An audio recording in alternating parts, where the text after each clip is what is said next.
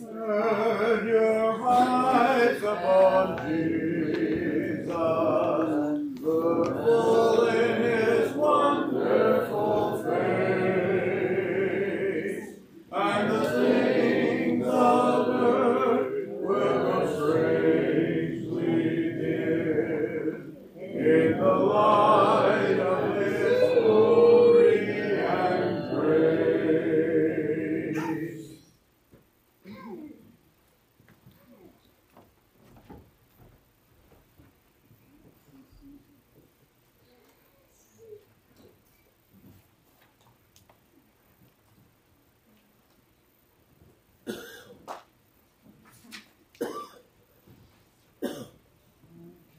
We'd like to welcome each and every one of you here to this morning's worship service.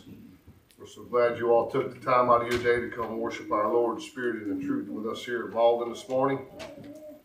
If you are visiting with us this morning, we'd like you to know that you are our honored guest, and you will find a visitor card in the front of your pew we'd like for you to fill out, and we'd like you to come back each and every opportunity that you get. If you do not have a bulletin, they're located in the foyer outside on the table on the left as you leave the auditorium. And most of our announcements this morning will be coming out of that bulletin. So just a few things before we get started this morning. We have several service openings here at the church, all the way from helping with the bulletins to signing up for meal preparations to preparing the Lord's Supper before the services. So if you're interested in any of that, if you will see Miss Vicki or Susan, we will get you pointed into that direction. And service is always good. Whenever we can take time to serve the Lord, it's a good thing. Also we'd like to remind everyone about our soup and sandwich fellowship we're going to have here on Saturday, February 11th. It's going to start at 4 o'clock. We'll have food and games and playgrounds and great fellowship. So everyone who wants to come is welcome. Bring your neighbors. Bring their kids too if you can. And that is about all we have for today on the announcements in this morning's worship service. Brother Dennis Strine will be having our lesson this morning. Joel Foster will be leading us in our song service. Our scripture reading will be by Rusty Maddox. And our closing prayer will be by Brother Joe Norman. And if you bow with me, we'll get started in service with opening prayer. Almighty God, our Father who art in heaven, hallowed be the great and holy name. Dear Lord, we do come in prayer with joy in our hearts this morning. Thanking you, Father, for this opportunity that we have to gather here with our Christian brothers and sisters to worship you in spirit and in truth, Father, to worship you without fear of persecution. We know, Lord, that it's not that way throughout the world. There are many who are unable to practice their faith. And we are thankful, Father, that in the United States we are able to do so. We're so thankful, Father, this morning to wear the name Christian. And as we wear the name Christian, Father, we do pray that as your children we would continue to grow in love and understanding of one another and of thy word. That we would continue to wake up and serve you, Father, each and every day. We know that through serving you, we'll serve others, and there's no better feeling for a Christian than to serve.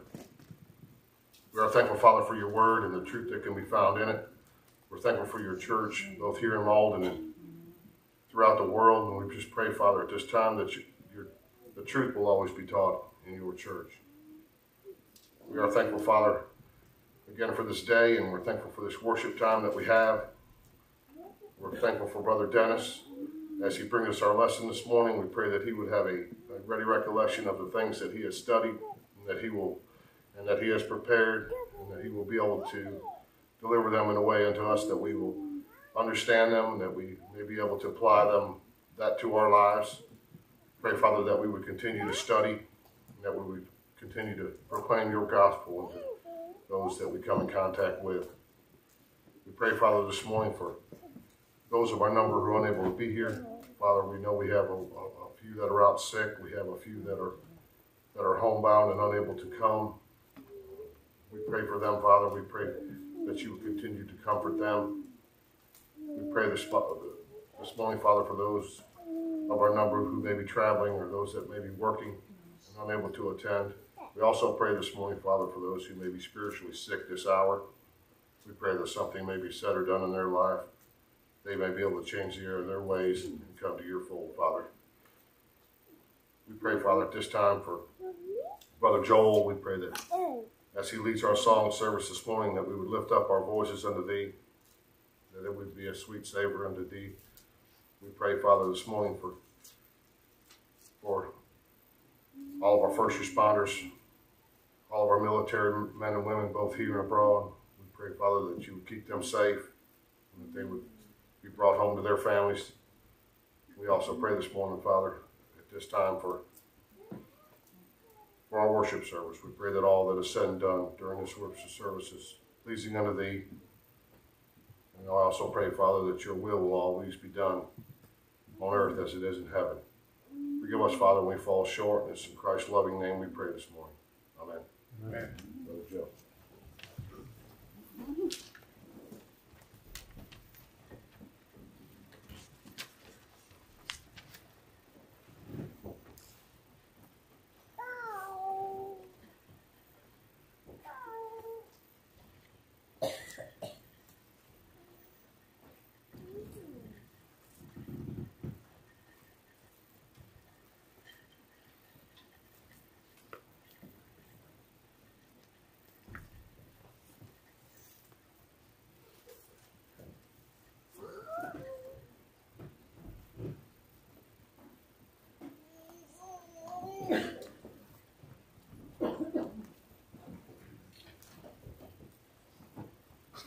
Good morning. 875. 875.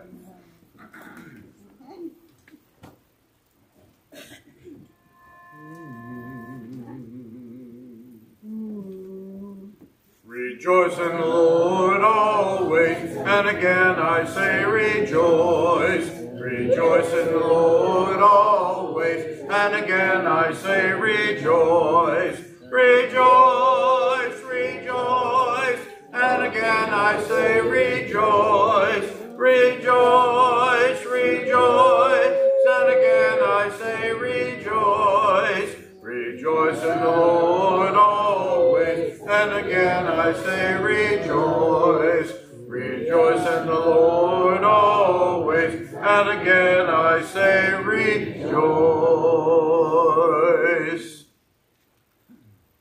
To prepare minds to take the Lord's Supper, 495. 495.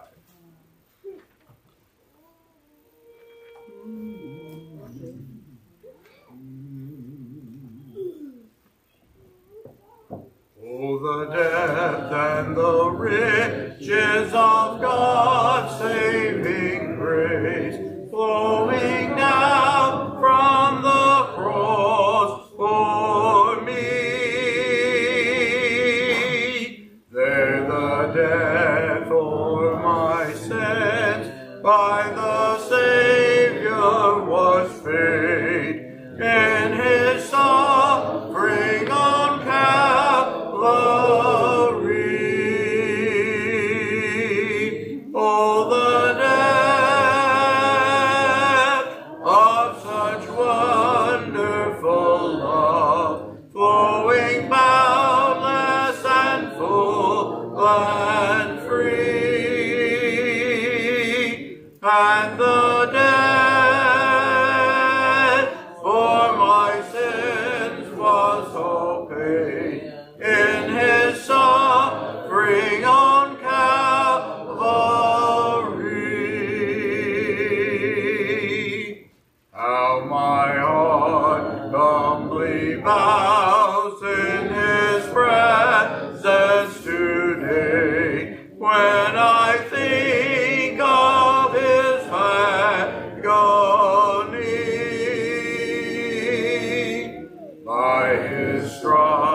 stripes I am free from the bondage of sin. Through his suffering on Calvary.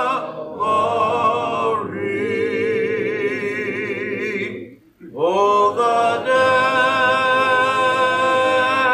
of such wonderful love, flowing boundless and full and free. And the death for my sin was all paid in his suffering on Calvary. Oh, what marvelous mercy, what infinite love, what immeasurable grace I see. By his blood I am cleansed, I am happy and free. Through his suffering on Calvary.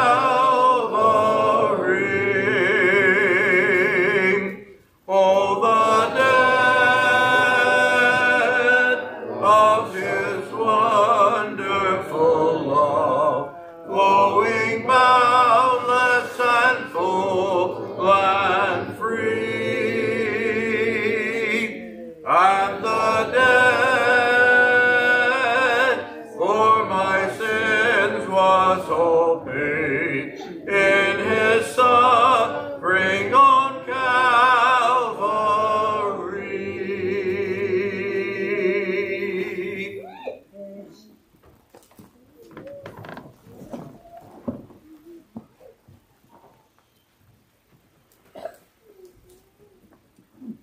As we gather around the table this morning, we've taken the bread, which represents Jesus' body, and the fruit of the vine, which represents the shed blood that was shed upon that cross for each and every one of us. If you would, I'd like to read from Mark 14, verses 22 through 25. And it reads, "And as they did eat, Jesus took bread and blessed, and brake it, and gave to them, and said, Take, eat, this is my body. And he took the cup, and when he had given thanks, he gave it to them, and they all drank of it. And he said unto them, This is my blood of the New Testament, which is shed for many. Verily I say unto you, I will drink no more of the fruit of the vine until that day I drink it new in the kingdom of God." We'll now have the prayer from bread. Our kind Heavenly Father, we're thankful for this opportunity that we have to take of this bread, which represents the body of our Lord and Savior Jesus Christ. May we as Christians partake of this in a manner pleasing unto Thee. In Christ's name we pray. Amen. Mama.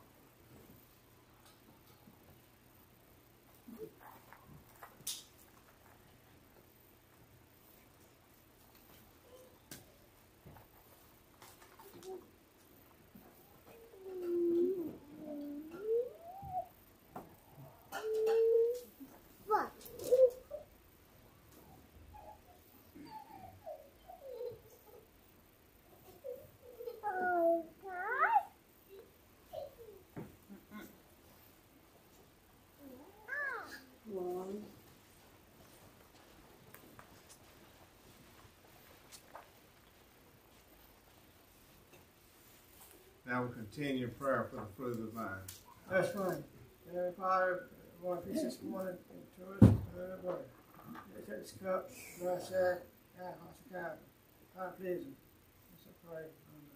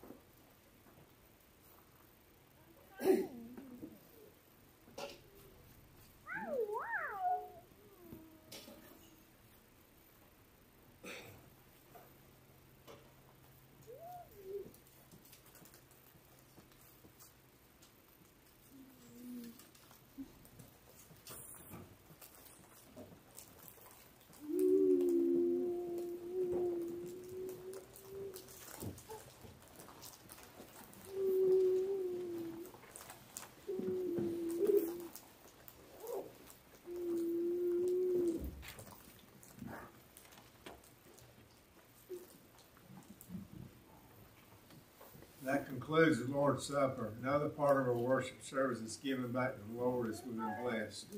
If you would, I'd like to read 1 Corinthians 16 and verse 2, and it reads, Upon the first day of the week, let every one of you lay by him in store as God has prospered him, that there be no gatherings when I come. We'll now have a prayer for our offering. Our kind, loving Heavenly Father, we thank you for this time and that we can get back a portion of you that you bountifully blessed each and every one of us with. We pray as we get back at this time, we'll get back in a manner that's pleasing in thy sight. In Christ's name we pray. Amen. Amen.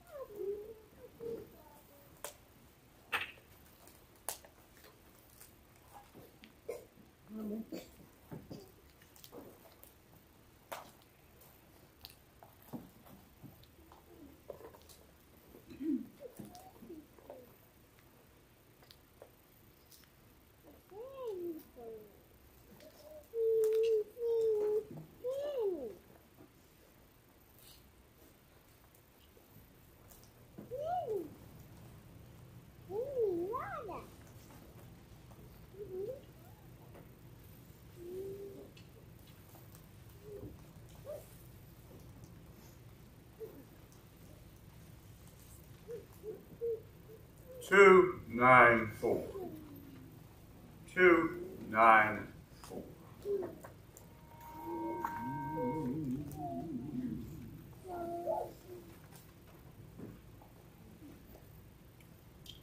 I must tell Jesus all of my trials.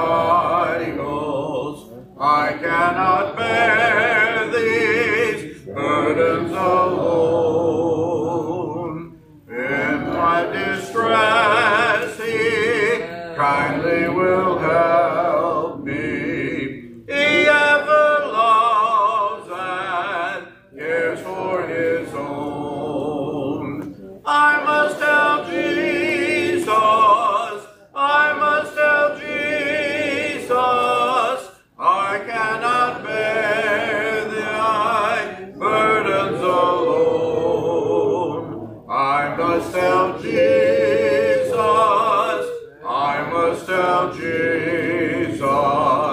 Jesus can help me.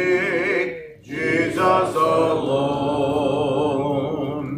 Tempted and tried, I need a great Savior, one who can help my burdens to bear. I must help Jesus. I must help Jesus. He all my cares and sorrows will share. I must help Jesus. I must help Jesus. I cannot bear my burdens alone. I must help Jesus. I must help Jesus. Jesus can help me. Jesus alone. Oh, how the world to evil allures me. Oh, how my heart is tempted to sin. I must help Jesus, and he will help me. Over the world, the victory to win. I must help Jesus. I must help Jesus. I cannot bear my burdens alone. I must help Jesus. I must help Jesus. Jesus can help me. Jesus alone. 5, 4, 3. 5, 4, 3.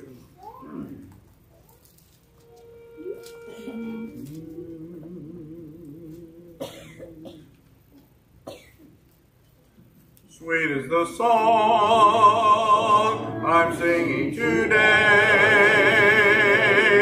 I'm redeemed. I'm redeemed. Trouble and sorrow have vanished away. I have been redeemed. I'm redeemed by love divine. Glory, glory, Christ is mine. Christ is mine. All to him I now reside.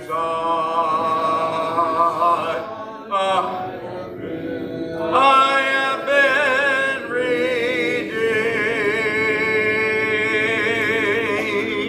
Precious indeed is a Savior to me. I'm redeemed. I'm redeemed. Happy in glory, someday I shall be. I have been redeemed. I'm redeemed by love divine. Glory, glory, Christ is mine. Christ is mine. All to him I now reside.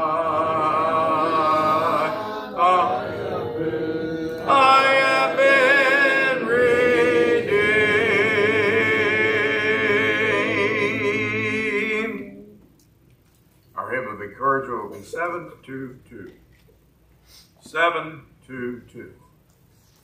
Before our lesson, 516. Yeah. 516. It's convenient we ask you to stand.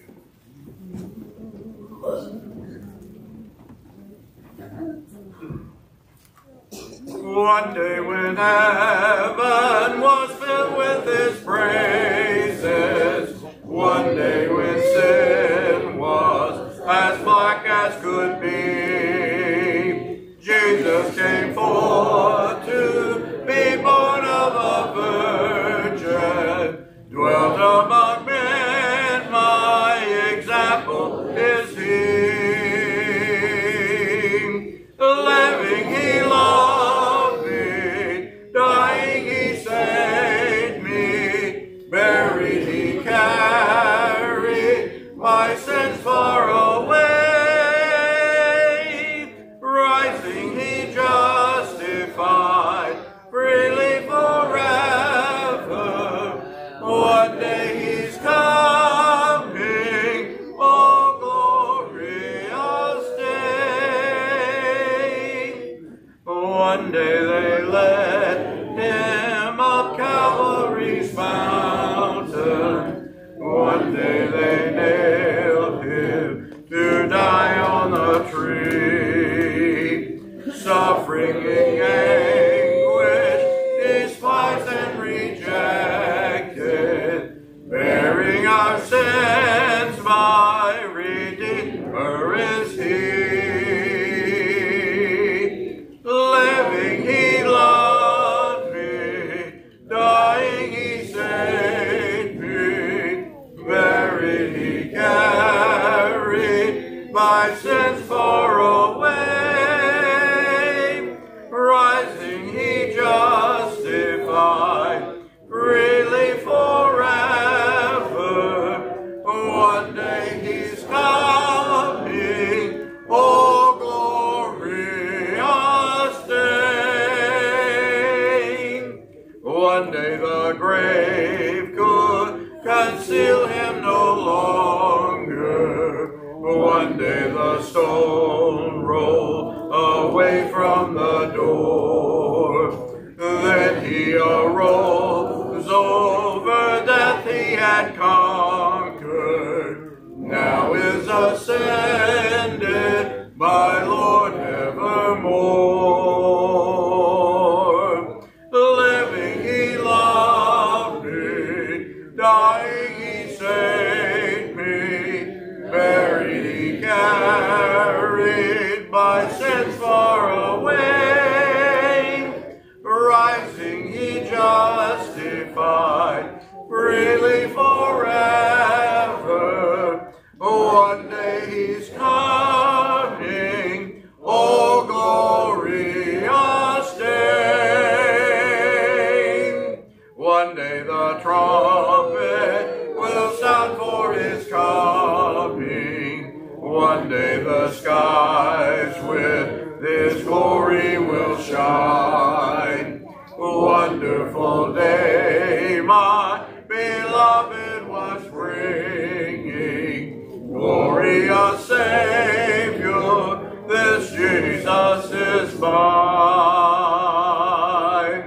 Living he loved me, dying he saved me, buried he carried my sins far away, rising he justified freely forever. One day he's coming, oh glorious day.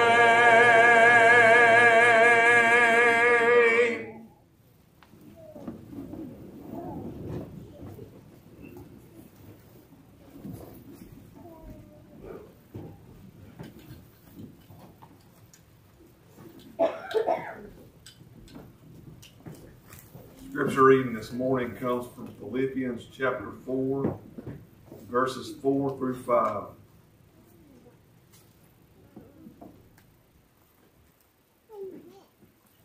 Philippians chapter 4, verses 4 through 5.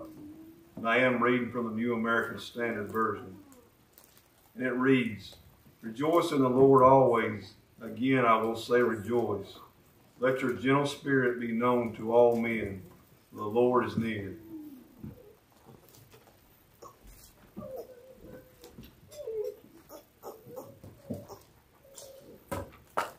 Well, I'd like to start. I'd like to congratulate Carson Maddox, Greer's Junior Dragster Rookie of the Year. Great. First year, takes home the gold. Really proud of it. 1 Genesis chapter 26 tells us that we are made in the image of God.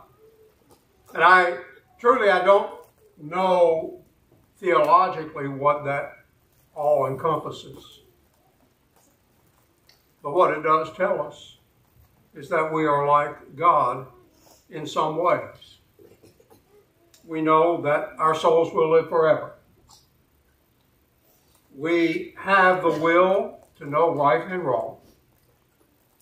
We can love or be loved. That we have a God-given power and ability to become all that we want to be. But the truth is that there are less limits to this power and ability than we think. Just think about it for a moment. Look at what we have done as man with the atom. How about our electronic technology since the light bulb was invented? In 1903, the Wright brothers flew the first plane at Kitty Hawk. And 66 years later, we put a man on the moon. And now we have spacecraft on Mars. My point is that God has given us amazing power. And when we obey Him, when we make Him a part of our lives, God promises to come into our lives and to spiritually assist us. We know this by what John writes in John chapter 1 and verses 12 and 13. But to all who believe Him, receive Him, He gave the right to become children of God, who were born not of blood, nor of the will of the flesh, nor the will of man, but of God. And Jesus said in John 10 and verse 10, "I have come to give you life and have it abundantly." God has given us the ability to live life above mediocrity, above the ordinary, above the common. As His children, He expects us to rejoice. He expects us to live as forgiven, to live as being blessed, content, and victorious. And that's what Paul was saying in Philippians 4 and verse 13, that I can do all things through Him who strengthens me. And in verse 19, where he says, "And my God will supply every need of yours, according to His riches in glory in Christ Jesus."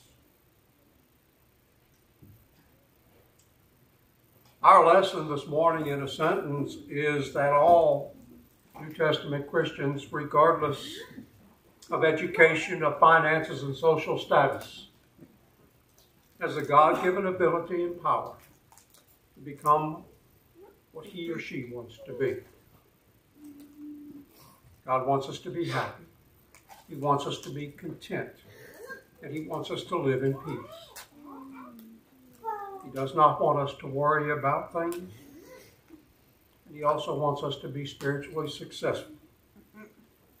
And He has equipped us to do just that.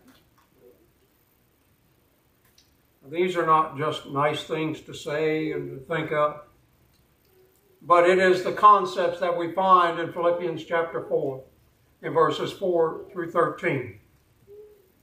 follow along with me, please, in those verses. Rejoice in the Lord always. Again, I say rejoice. Let your reasonableness be known to everyone. The Lord is at hand. Do not be anxious about anything, but in everything by prayer and supplication, let your requests be made known to God. And the peace of God, which passes all understanding, will guard your hearts and your minds in Christ Jesus. And finally, brothers, whatever is true, whatever is honorable, whatever is just, whatever is pure, whatever is lovely, whatever is commendable, if there is any excellence, if there is anything worthy of praise, think about these things. What you have heard and received and heard of me, practice these things, and the God of peace will be with you. I rejoice in the Lord greatly that you now at length, you have revived your concern for me. You were indeed concerned for me, but you had no opportunity. Not that I am speaking of being in need, for I have learned in whatever situation I am in to be content. I know how to be brought low. I know how to abound. And in every circumstances I have learned the secret of facing plenty and hunger and abundance and need. I can do all things through him who strengthens me. And now verse 19. And my God will supply every need of yours according to his riches in glory in Jesus Christ. These words really sound close to what the Hebrew writer wrote in Hebrews 13, verses 20 and 21, where he said, Now may the God of peace, who brought again from the dead our Lord Jesus, the great shepherd of the sheep, by the blood of the eternal covenant, equip you with every good thing that you may do his will, working in us that which is pleasing in his sight through Jesus Christ, to whom be glory forever and ever. Amen. Let's look at our lives in this very moment. Are we the person that we really want to be? Are we accomplishing things that we want to accomplish? How often do we look in the mirror and tell ourselves that we want to change something? It doesn't matter. It may be lose some weight. It might be to quit some habit or do more for others, or even change negative attitudes. We've probably all done it at one time or another. Maybe not looking in the rear mirror, but really checking our reflection of ourselves. But if any of these things are for our spiritual betterment, God will help us in those endeavors. You see, we don't serve a mediocre God. Jesus was not a mediocre servant, and his church is not a mediocre church. So why should we be caught up in a mediocre lifestyle? He wants us to have that abundant life. Author and fellow Christian Eddie Clower, he writes, the most important decision we'll ever make in life is, how do I become right with God?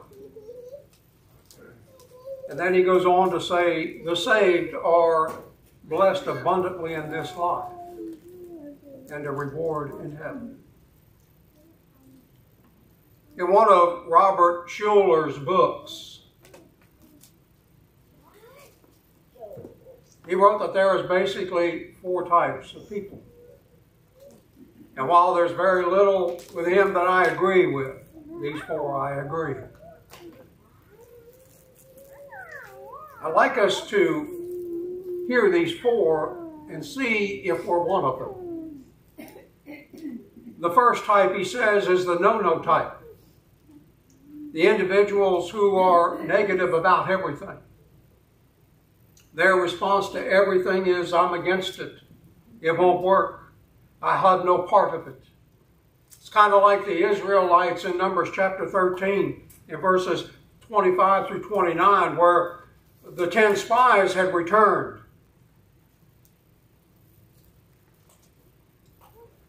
To the Israelites, it was, no, we can't take the land. No, the giants are there. There's too many problems to overcome. There's too many mountains to climb. It was their faithless, negative attitude that destined them for 38 more years in the wilderness. Are there any of us here today who are wandering around in life's wilderness because of a lack of faith or a negative thinking? The second is the yo-yo types. These are the ones who are on top of the world one day and down in the dumps in the next. They can't seem to accomplish much because they can't sustain an attitude long enough to get the job done. See, Jesus had 12 men just like that. At the death of Lazarus, they were ready to go to Jerusalem and die for Jesus. In John 11 and verse 16, it was there that Thomas said, "Let us also go that we may die with him." In that upper room on that fateful night, Peter told Jesus that he would die with Jesus. And when the time came for faithfulness in that garden, 3 wouldn't even watch and pray with Jesus. In that courtyard, Peter denied Christ 3 times. At the cross, they stood off at a distance. Up one minute and down the next. The same that Jesus spoke of the church at Laodicea in Revelation chapter 3. Then there's the blow types. These are the ones who are all talk and no walk. We probably met some like that. There were 2 in the Bible, Ananias and Sapphira in Acts chapter 5. They were big on talk, but their deeds never seemed to catch up with their tongues. Then finally, the 4th. Those are the special people who make the church go. They dream big. They pray big. They act big. Because with God's help, they are big. D.L. Moody wrote that man has yet to see what God can do with, by, for, and through a man totally committed to Jesus. Which one of these do we fit in? How can we become that person that God wants us to be? Step 1. We must have a dream, a vision, or goal. If we were asked to write down our life's goals, could we do it in 2 minutes? God was a goal setter, and God wrote it down. And Paul speaks of God having an eternal purpose in Ephesians 3 and verse 11, where Paul said this was according to the eternal purposes that he has realized in Christ Jesus our Lord. It was God's purpose to send Jesus in order to save mankind. This was his purpose. This was his vision, his goal from the very beginning. Galatians chapter 4 and verse 4 says that when the time was right, God sent his Son. But Jesus also had a goal, and it was in Matthew 16 verse 18. And I will build my church, and the gates of hell shall never prevail against it. What was Jesus doing? He was working on God's plan to build a church, a way, a mechanism whereby men and women can be saved. Step 2, that we must break our goals down into manageable parts. Our problem today is that we live in an instant culture. We try to accomplish all of our goals in too short of a time. And then when we look at the enormity of it, we become overwhelmed and discouraged. Imagine, if you will, that you want to build a house, but you have to clear the trees out. But you're so anxious about it that you've got everything lined up for day one. And there, sitting out along the road, is trucks loaded with building materials. Another truck that's got all the furniture in it. And the cement trucks are waiting out there to pour your driveway and foundation. How well and how long do you think that house is going to be built? Rest assured, by the end of the day, everybody that was sitting in that line is going home and you got nothing done. Worthwhile goals cannot be accomplished in a day, a week, or even a year. We need to break them down into manageable parts. And that is exactly how Jesus lived his life. When Jesus was in Jerusalem at the age of 12, in Luke chapter 2 and verse 49, he told his parents, do you not know that I must be about my Father's business?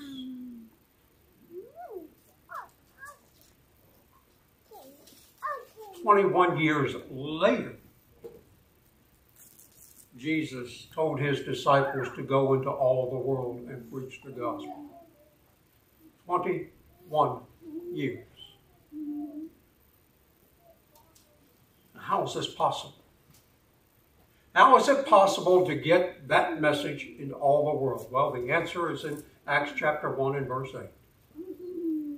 Where Jesus said to his disciples, you will be my witnesses in Jerusalem, in all Judea, and Samaria, and to the end of the world. And it was 29 years later that Paul writes in Colossians 1 and verse 23 that had all been done.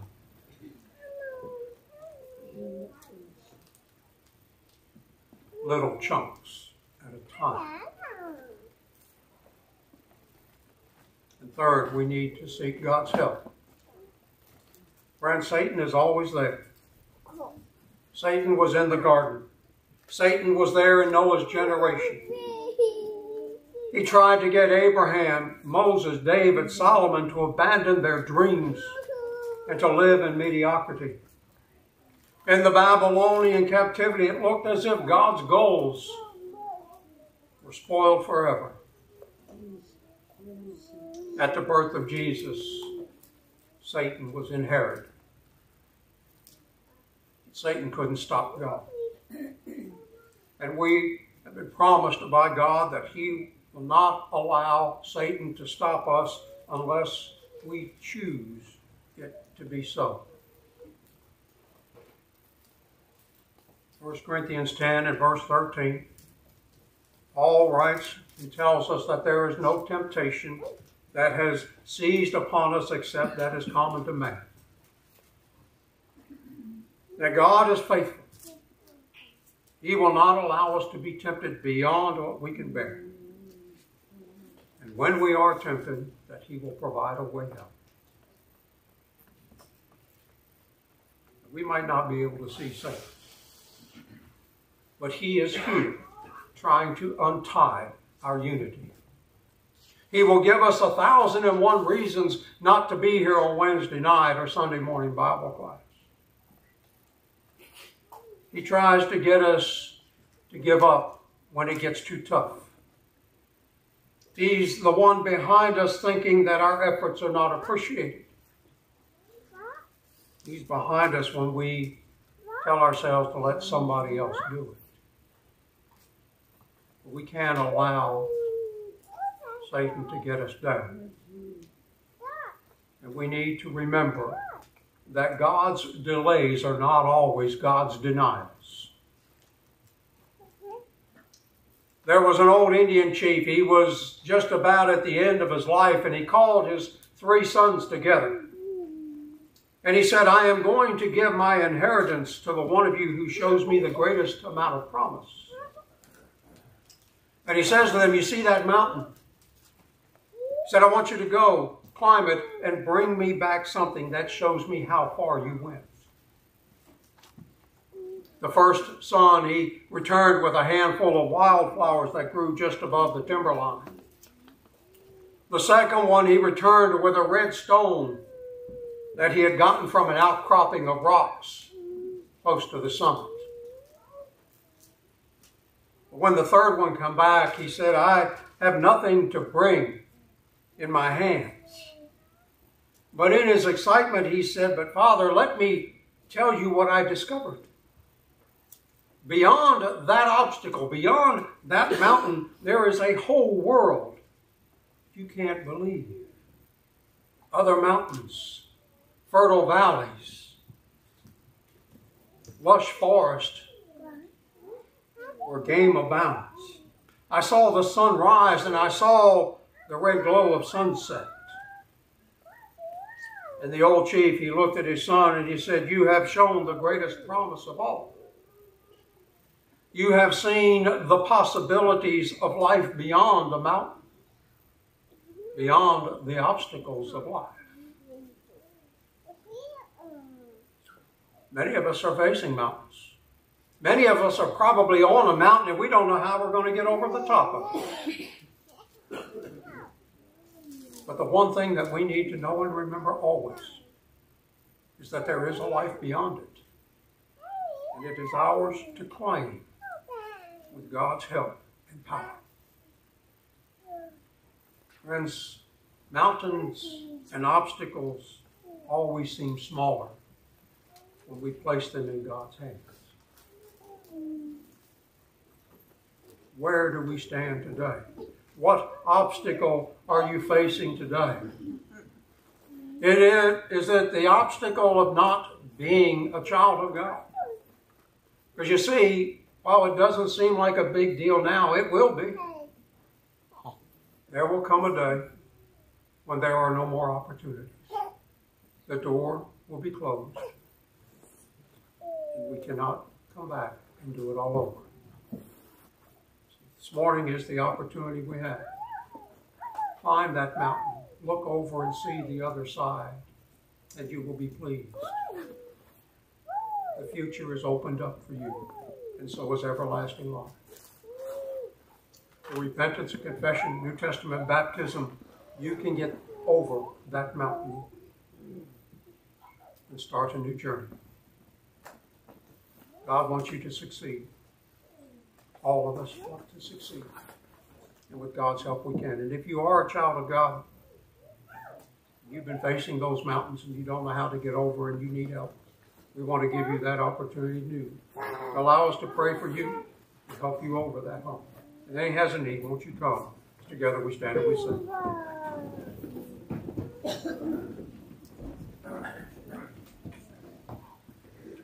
We have heard the joyful sound. Jesus saves, Jesus saves. Spread the tidings all around. Jesus saves, Jesus saves. Bear the news to every land. Climb the steeps and cross the waves. Onward till our Lord's command. Jesus saves, Jesus saves. Sing above the battle strife. Jesus saves, Jesus saves. By his death and endless life. Jesus saves, Jesus saves. Sing it softly through the gloom when the heart for mercy craves. Sing in triumph for the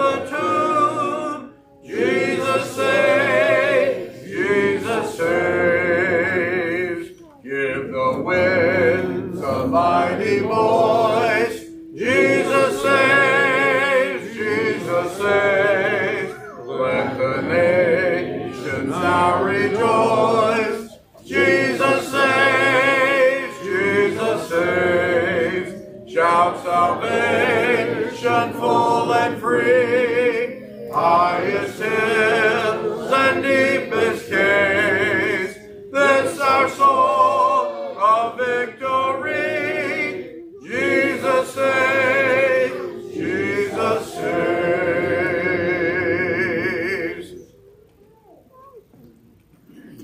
Thank you, Dennis, for the lesson this morning. Thank you all for being here with us. We encourage you to go back this evening at 6 for our evening worship. At this time, we'll go to our Heavenly Father in prayer and be dismissed. Thanks to you for everything you bless us with today, Lord. We thank you for the blessings of life we have in our homes and our families, things that we find enjoyable. We're thankful for our nation and freedom that we have to live in this great and free country. We pray for our leaders as they lead this nation in ways that will be well acceptable in your sight. Heavenly Father, we're thankful for this church that meets in this place. We pray your blessings upon the works that we do, that we might be more fruitful Christians. Heavenly Father, we're thankful for our friends and neighbors. We're thankful for our fellow Christians. We pray for ones who are sick and not well to be with us this morning. We always remember Sue Dills and T. Westmoreland especially. We pray for them. We pray for Ruth and Rick and Deborah this morning. Deborah recovers from her surgery. We pray for her to do well. We pray to be with Rick and Ruth and provide them with things they need as they cope together with this. We pray for a good recovery for Deborah when she returns back home with us. Heavenly Father, we're mindful of ones who are not with us this morning because we pray for them and the souls that might be hearkened. That they might be with us again into the future. Heavenly Father, we're thankful for the lesson we heard this morning. We pray and take it into our hearts. We might live better Christian lives, be better acceptable and Son, be better examples to those that we live with every day. We're thankful, Heavenly Father, for the peace that we have in this world, in our lives. We pray for ones who are torn by war and strife today. Be with them and help them through the things that they're facing with every day. Heavenly Father, we're thankful now that you be with us. We pray you will go with us and watch over and care for us as we go from this place together today. And we're thankful for this opportunity to worship you. We pray in the strong and loving name of your Son, Jesus Christ. Amen. Amen.